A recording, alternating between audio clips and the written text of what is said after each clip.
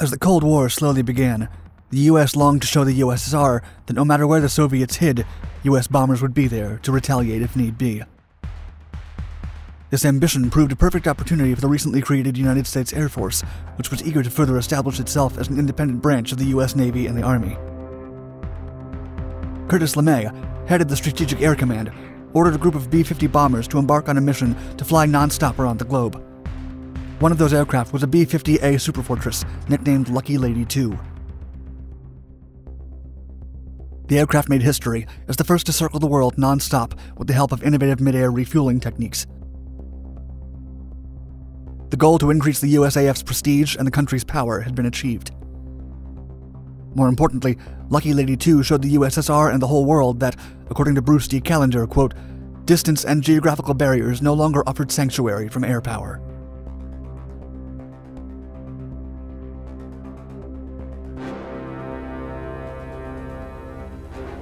Neutralizing the sea barrier. The obsession with one day touching the skies has accompanied humanity since the beginning of time. The dream of flying took center place in ancient mythology and science fiction until it became a reality at the beginning of the 20th century. Since then, aviation has quickly evolved. In 1909, French aviator Louis Blériot flew a humble monoplane from France to England, staying aloft for over 40 minutes. His flight astonished the world, although not for the expected reasons. Before him, the Wrights had flown non-stop for longer. Still, Blériot's flight achieved something historical. He had flown across the English Channel, reaching another country not by sea but by air. This was both revolutionary and terrifying. Until then, only the Vikings, William the Conqueror, and the Spanish had been able to get to England by sea. Some British military officers immediately raised their concerns. Aviation, it seemed, had quickly neutralized the sea barrier, UK's natural defenses. A London newspaper of the time warned, quote, "Britain's impregnability has passed away. Air power will become as vital as sea power." That was precisely what 40 years later, Captain James G. Gallagher and his 13-man crew proved after their B-50 Lucky Lady 2 flew non-stop around the globe. The Iron Curtain tightens. The Great War showed military powers all over the world that aviation was the future of warfare. Airplanes could carry on a variety of roles. They were versatile enough for combat, support, and recon operations. By World War II, aircraft were already the backbone of all the countries involved. Those who lacked air power suffered dramatically during the first years of the conflict, such as the USSR and the Eastern Front during the furious German advance of Operation Barbarossa. During the 5 long years of the conflict, aviation experimented with an explosive short-time evolution. Jet fighters, escort fighters, long-distance bombers, and all sorts of aircraft were produced. However, strategic bombers left a mark, demonstrating their sheer effectiveness for the post-war epoch's coming years. During the war, the U.S. Air Force used vast numbers of Boeing B-17s and B-29 Flying Fortresses to bomb German cities and eventually drop the atomic bombs on Hiroshima and Nagasaki. As the USSR tightened and solidified its grip on Germany and Eastern Europe, increasing its military numbers and strength, the US decided that it was about time to teach the Iron Curtain which country was the real superpower. To demonstrate to the world that the US was the country with the most potent air and nuclear capabilities, the government reached out to Air Force General and aviation legend Curtis E. LeMay for leadership. Around the world. Following World War II, Curtis LeMay took over the Strategic Air Command. He viewed it as an essential tool to showcase the USAF's power and, more importantly, to dissuade the USSR from further acts of aggressive expansionism in Europe. By the time he assumed command, the Air Force was already conducting non-stop flights in an effort to try and circle the globe in one day.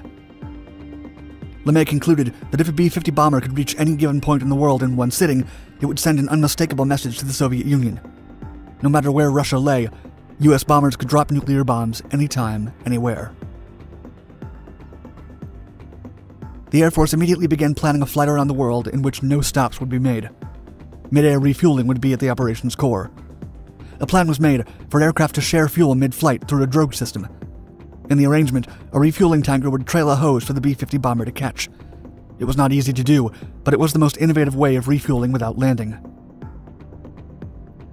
The Air Force established that the flight would last approximately 4 days, equal to roughly 96 hours of continuous flying. The B-50 would be flown at altitudes between 10,000 and 20,000 feet. 4 mid-air hookups for refueling would be required. KB-29 aircraft tankers would be awaiting the B-50 at U.S. bases scattered across the most remote regions of the world's oceans.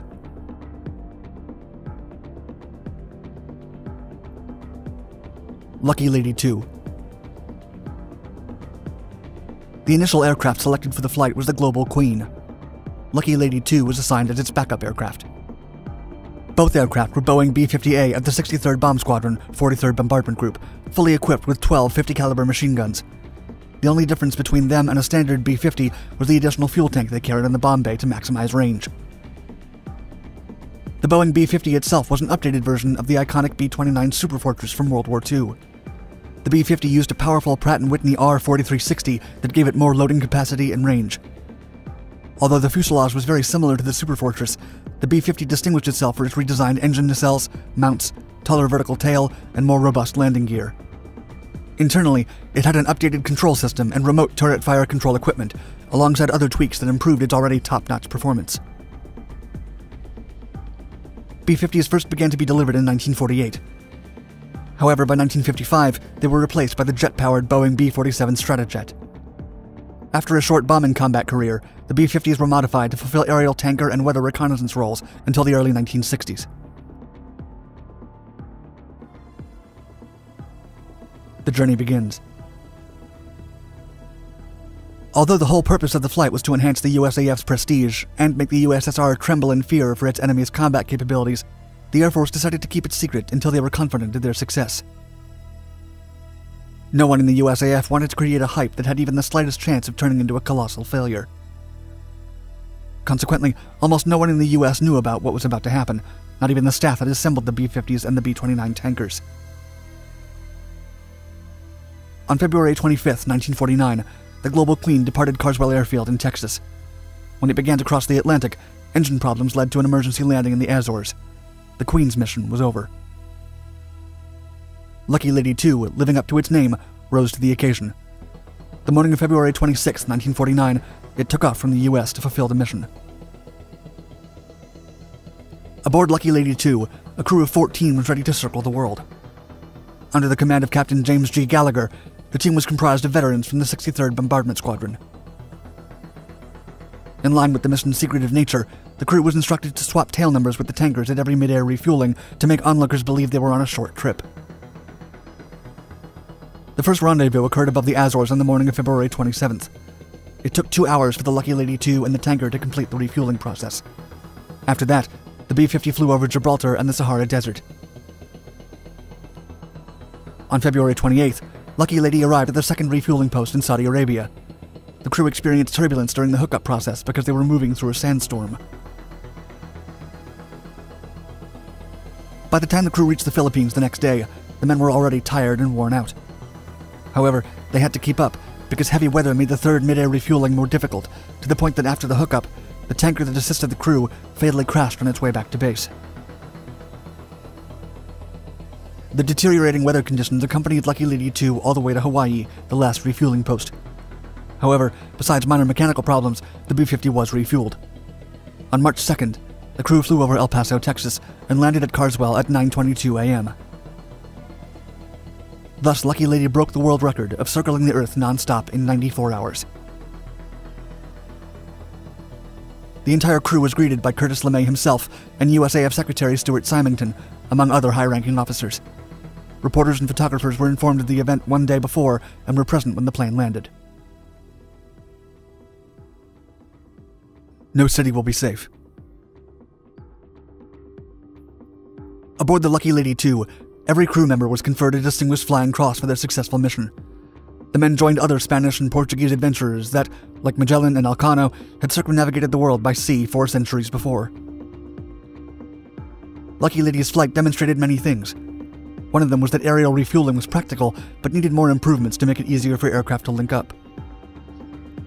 More importantly, the operation achieved the military purpose of alarming the USSR of U.S. aerial power. The USAF effectively showed that bombers could be dispatched from the U.S. mainland to strike anywhere on the globe. As the Associated Press reported, quote, "Potential enemies may reason that no single one of their cities, should war come, would be safe." In 1957, A Boeing B-52 commanded by Lucky Lady 2's co-pilot, James H. Morris, would follow the same route in half the time, completing its flight in just 45 hours.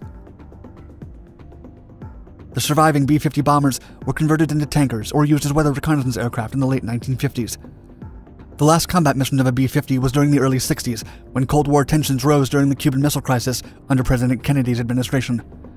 Modified B-50s monitoring weather around Cuba and the Caribbean were used for photo reconnaissance flights. After its adventure, Lucky Lady 2 was damaged in an accident. Its fuselage went to the Planes of Fame Air Museum in Chino, California, where it remains on display.